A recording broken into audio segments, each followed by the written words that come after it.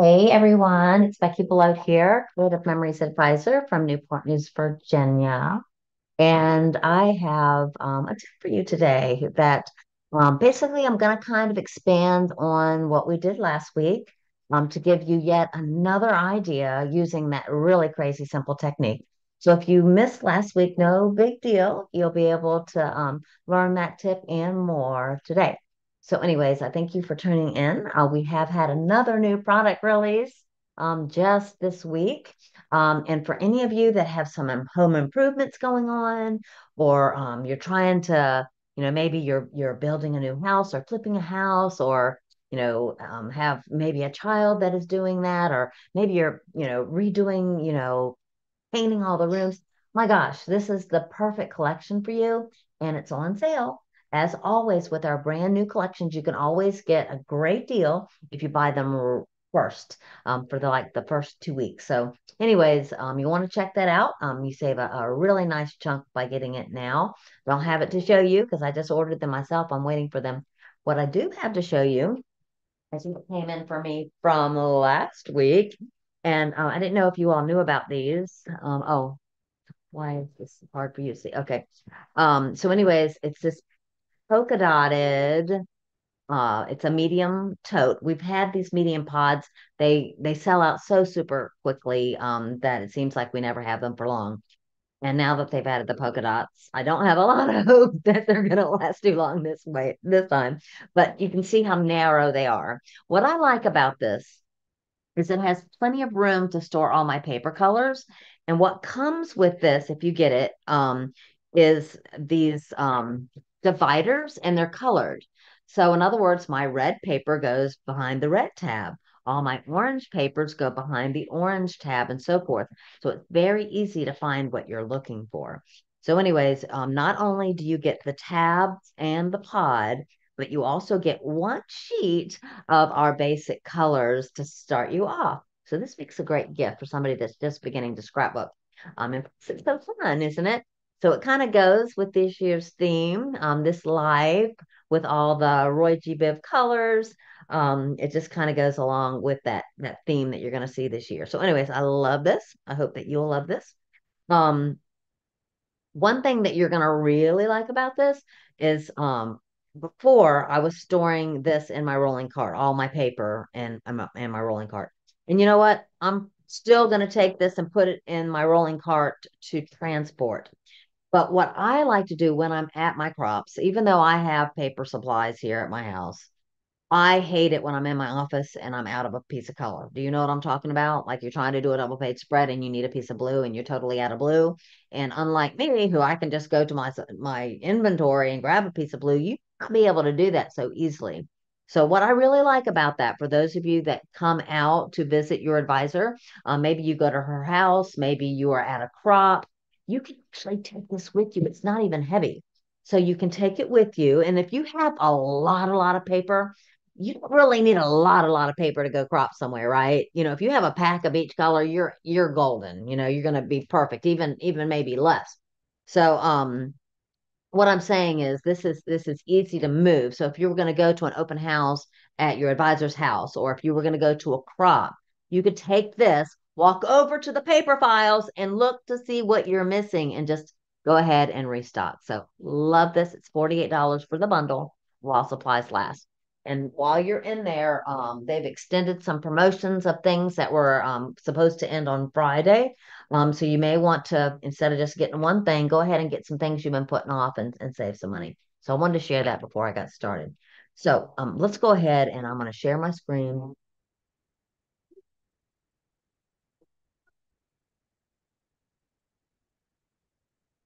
Second, I somehow Bobby Lane's. Okay, there we go.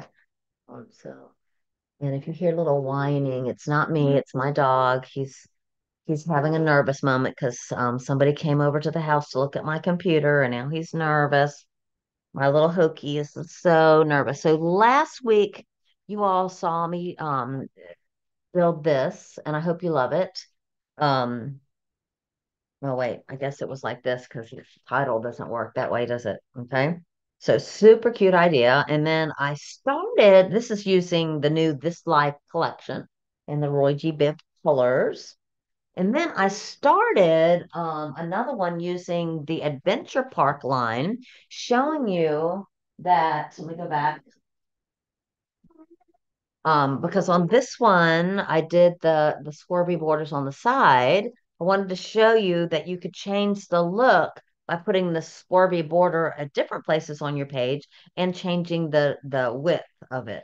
So this was the second one that I made with Adventure Park using the same idea. Okay, so I actually finished it. I know I didn't finish it in front of you last week because I couldn't find half my stuff. Imagine that. But there's the second idea. So today we are going to expand on this concept a little bit. And let's see here. I am going to use this life. And I have pulled out, this life is a very robust collection with all kinds of goodies. I am going to use my decorative trimmer, and like we did last week, I am going to make sure that my prints are the same direction.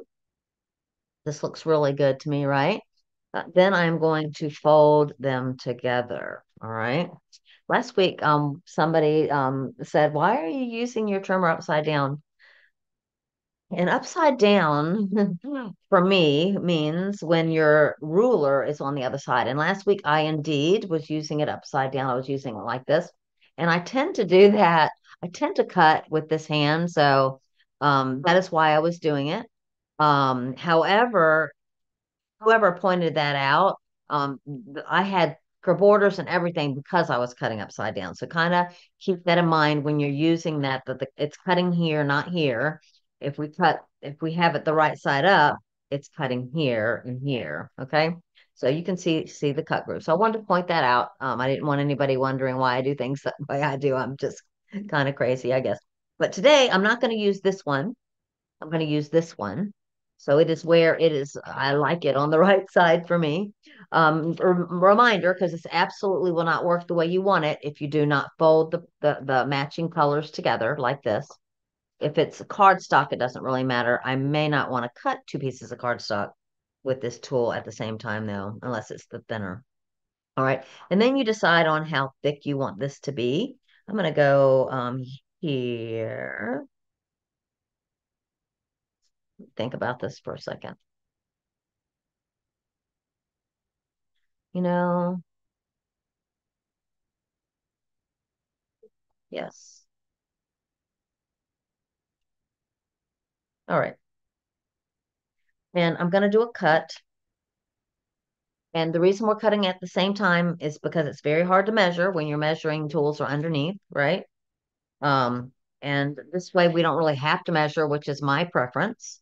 That way you can't goof. You're cutting them both at the same time. All right, then I'm going to make sure that these are firmly together, just like we did last week. And I'm going to slide it out. I'm going to slide it out a specific amount so that you can follow along. I'm going to go to the last uh, line on here. So there's this line and then there's the edge. So I'm lining up all of my humps to that last line. That way I can guarantee that this is a straight cut. All right. So we got that. All right. Now I'm going to either build directly into my album or onto a color. So I'm going to build onto a color because that's what I like to do. Sorry about my dog. I don't know if you can even hear him. It's so distracting to me, but hopefully it's not so distracting to you. All right. Ooh, I lost my focus. I hope it hasn't been out of focus for a long time. Let's see if I can fix it.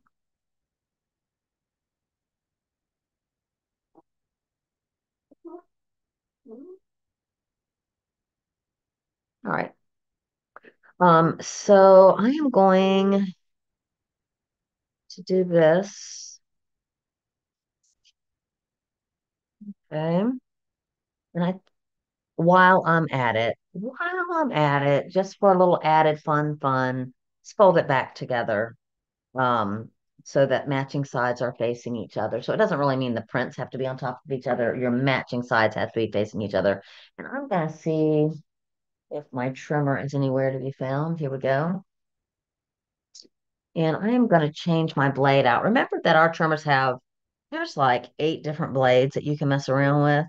Um, I'm going to do Victorian for the fun of it.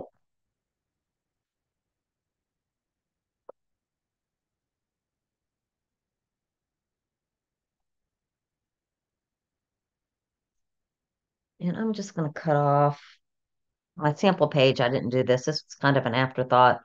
I'm going to go to about let's do about 3/4 of an inch.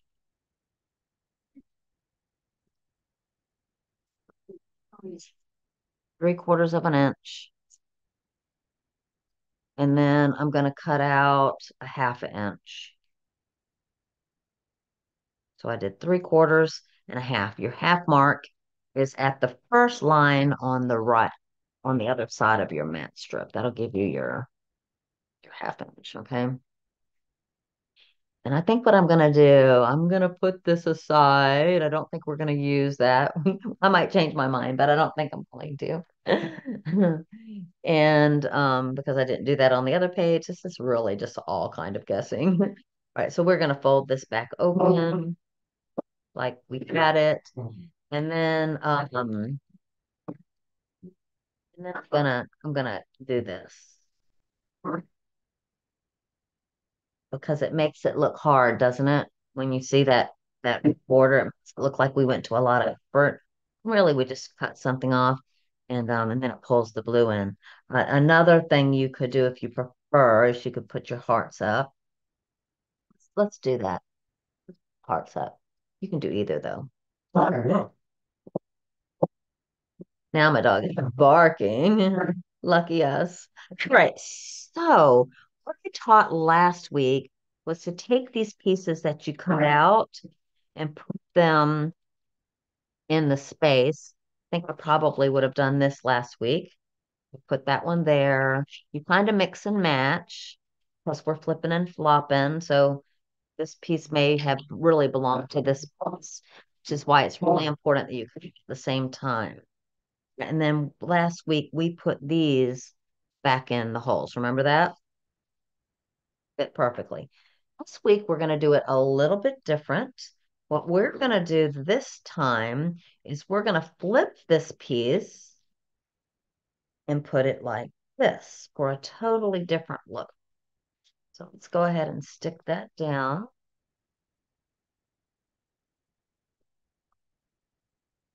In fact, I'm going to stick all of it down. I like it. Sometimes that happens that I really, really like it right when I do it.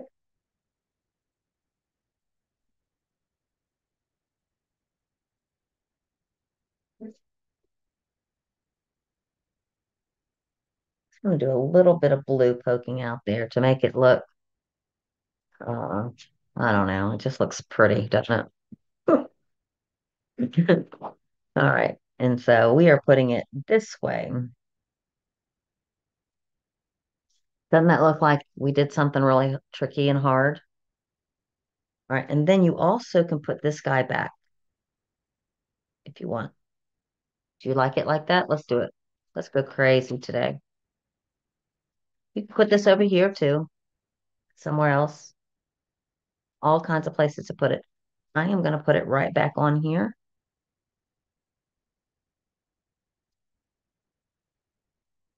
I love that, don't you? All right.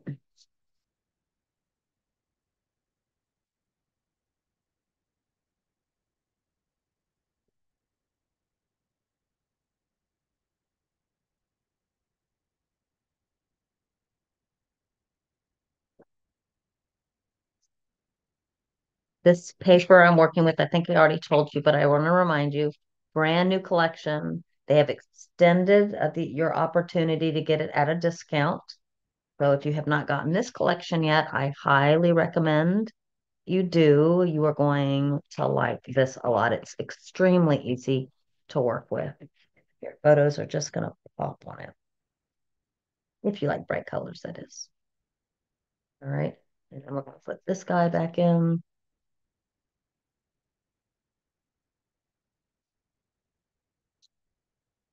And don't panic, it'll fit one way and not the other. Oops. I want this to go under. Oh, it is under. It looked like it wasn't.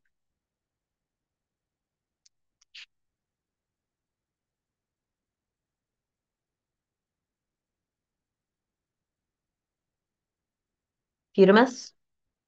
All right. And then we're gonna add let's see. I'm gonna grab some mats. This pack did come with a set of mats. Definitely like that one.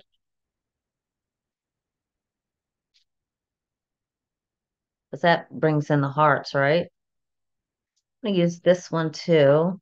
Whenever I have these mats that have the middle, like I'm not going to use this for a journal box because I'm going to use this for a journal box. So I don't need that white panel there, and I could use it for something else. So I'm going to cut it out. I know you've seen me do this, so I'm going to do it quickly. I'm just going to leave the frame. That's all I need, right? Don't forget that your tool has these little crosshairs so that you can cut exactly where you want. I'm just going to cut off. This is just such precision to make sure I don't have any white on my mat. It's getting just the green. And these have little they have little what do you call it?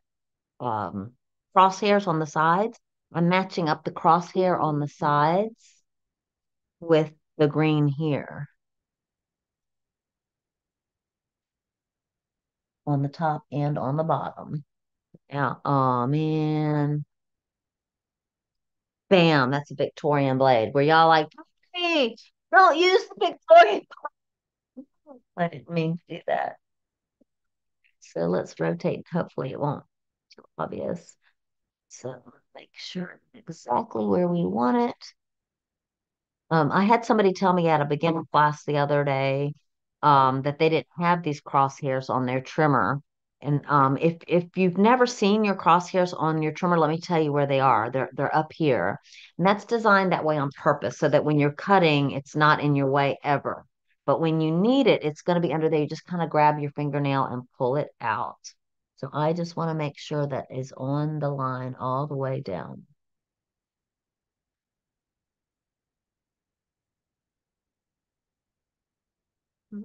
So do this way, do it again. Just doing the same thing over and over again. Just cutting that off.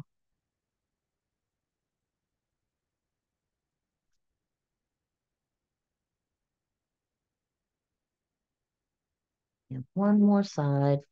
And that way I can save this for later use instead of it being covered up by nothing. The photo is going to cover it up and it's just dead space. So why not?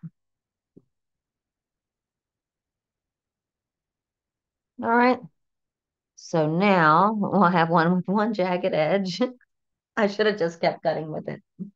Well, because it still is jagged, but oh well, you're gonna get the idea. Nobody, and then this one you can see, still a great piece to use for something else. All right, so I did that. I'm gonna go ahead and cut a journal box. I'm gonna decide whether it's gonna be vertical or horizontal in a minute. I think I'm gonna add maybe a little bit of blue to this. Hmm.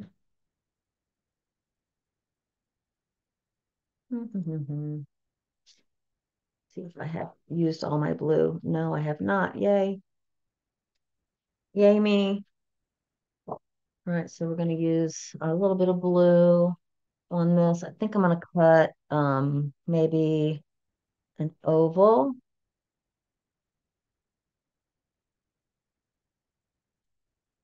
or a circle. I have my circle out. We'll do a circle. Circle, shall we? You pick.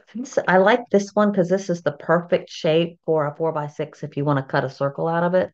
So it's the smallest of the circle patterns. I'm going to use my blue blade because I'm not cutting the photo. I'm cutting the mat for the photo. So when I go to cut my photo, I will use the same template with the red blade, and that way it'll be the perfect size. We're not going to do that now, but I just wanted to let you know that this is a genius tool that's called the custom cutting system. And there are all kinds of videos out there on how to use it. You don't have to be afraid that you don't know how to use it. And we'll put this one up here. And I feel like I need a little bit of white. See if I have some white here. Yeah. I'm gonna cut maybe how about like maybe a 4 by 4, maybe 4 1/4 by 4 1/4. I'm gonna do that twice. And that way I'll have it for the other side as well. I have space for it. If not, I'll probably just go with what I have left over. It's a little different in size, but I think it's still good. I'd actually put this one here. Oh yeah, I like that. Where is my tape? Super pretty. Could even do like this to maximize the amount of space that is left over. I like doing little overlap. See a little overlap there, a little overlap there, a little overlap there. It makes it pop, gives it some dimension. And then, boy, I think this is pretty. All right, so now we're gonna decide. What are we gonna decide? I might do the same thing. I think I'm gonna do a vertical. All right, and if this is gonna be my journal box, I didn't cut that right in the middle, so I'm just gonna cut a little bit off with the edge to make it look better. All right. Since I'm doing a journal box, I either can put lines on there if you care, or you can perforate it. I'm probably going to, you know what? I perforate all the time. How about if I don't do that today and use the trimmer to put lines on it? I haven't done that in a while for you. So you're going to pick the color that you want. What color do I want? I'm going to go with the blue. All right, and what you want to do is make sure that the edge is on a line, the edge of your mat is on a line so that your first line is straight. All right, and I'm going to go ahead and put it, I'm bearing down on using this as a ruler, okay? And then I'm going to slide it 2 blocks. If you write really small, then you can go just 1 block. I like to do 2 blocks. Use the same one. The nice thing is you've got a window here. You know exactly where you are drawing. So it's going to be nice and straight. Two. Yeah, some of our journal boxes have lines on them, some of them don't. It gives you an option for how you want to use them. Sometimes I use these little small ones for a place for my stickers and embellishment groupings. But if I'm going to use a journaling box, I like lines. So if I had changed it to a scoring or perforating blade, then it would be enough for me to see the lines, but not for everybody else to see the lines. With the lines there, it gives a different look, kind of a decorative look, right? All right, so I'm going to do basically the same thing as I did on the other side.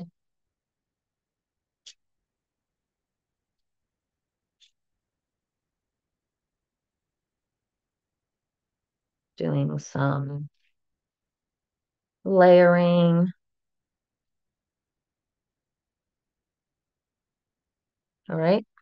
And now we could put a title, like a title would look really nice down towards the bottom if you had a title you wanted to put on it, or you could do some groupings. Um, I'll go ahead and grab our stickers. This has a beautiful pack of stickers that comes with it.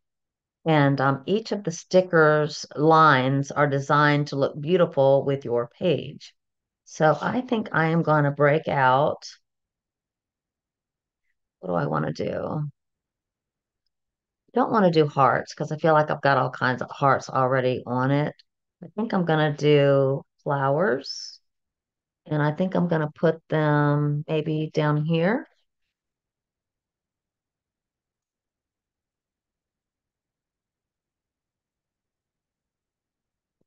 Maybe grab some foam pads.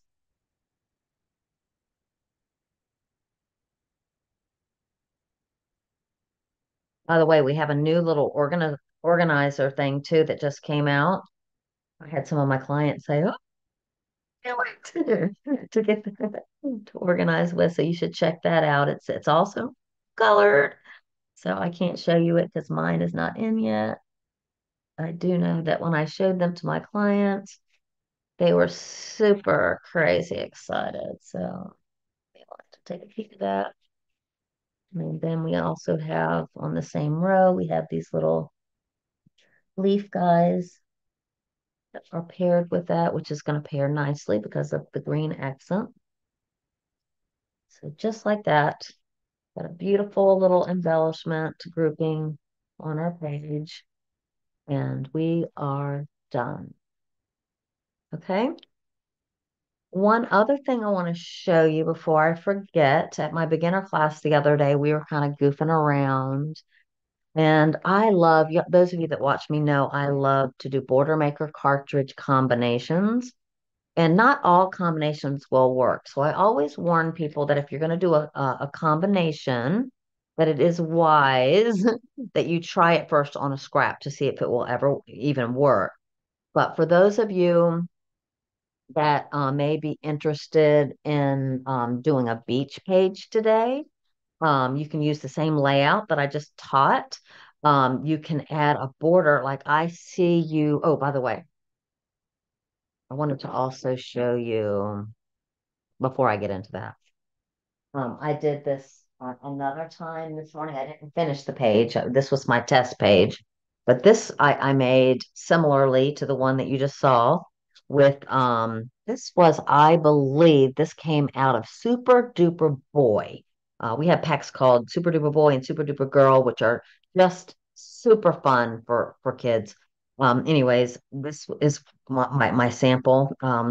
And this one, I wanted to show you all the versatility that you could turn it all kinds of different ways to get all kinds of different looks. Okay. So I wanted you to be aware of those different looks and how super cool they are, huh? All right. So I wanted to show you that.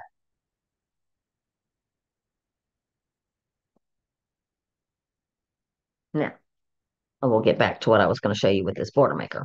All right. So what I am going to do. Oh, and again, sorry, keep losing my train of thought. So let's say you were going to do a beach page with this look right here. You could do this border that I'm getting ready to show you. You could do the border to run through here. You could do the border to run down here. Okay. I should have thought about that and used the proper colors. Is it too late? It's not too late. It's not too late. I'm going to grab a piece of black because I can quickly do that with my super crazy organized piece of paper. And I even know where my scraps are because I store my scraps in the front of each color. All right,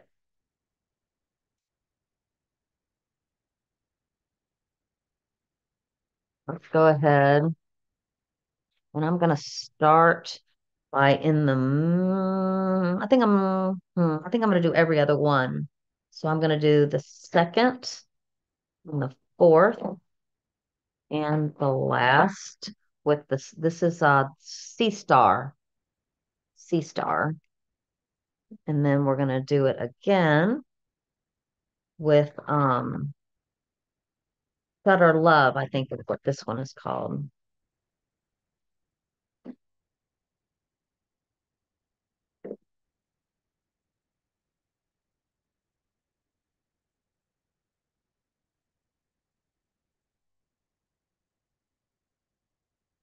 So now you can see you could put this combination right across there. Probably will look better down here though. So the black on black. Isn't that super cute? And you could add color, like if you wanted a pop of red, which would look really nice on this, wouldn't it?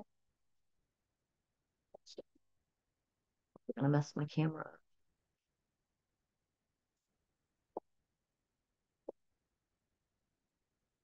Goodness.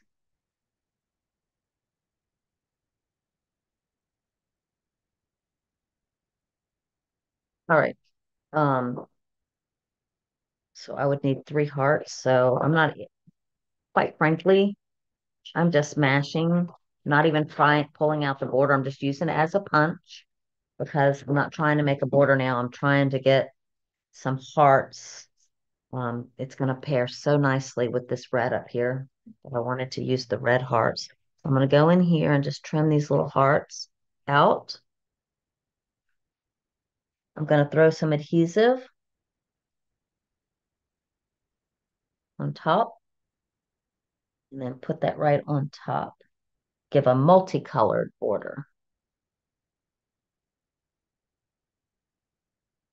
You could do the same thing with the starfish to get a multicolored starfish too. All right. Do you like it?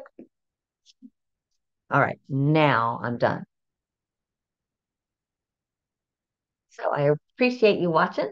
I know you all are busy, so I appreciate you taking out your time to get a tip. I hope these tips help you just scrapbook a little faster this week to get a page done. I encourage you. Somebody last week said I was so inspired by your Christmas festive fab. I feel like I want to work now, and it always makes me happy that if I can inspire you to get something done. If you are looking for an advisor to shop with, I would really love your support. I am Beckie Belote, Bekie Belote. So you can search for me when you go to creativememories.com. I know if you already have an advisor, they would really love your order. So please don't use me if you already have an advisor. Please pick an advisor. Please pick one of us because we love what we do. We love helping people, and we would love your support. So thank you for doing that, and thanks for shopping and have an amazing day.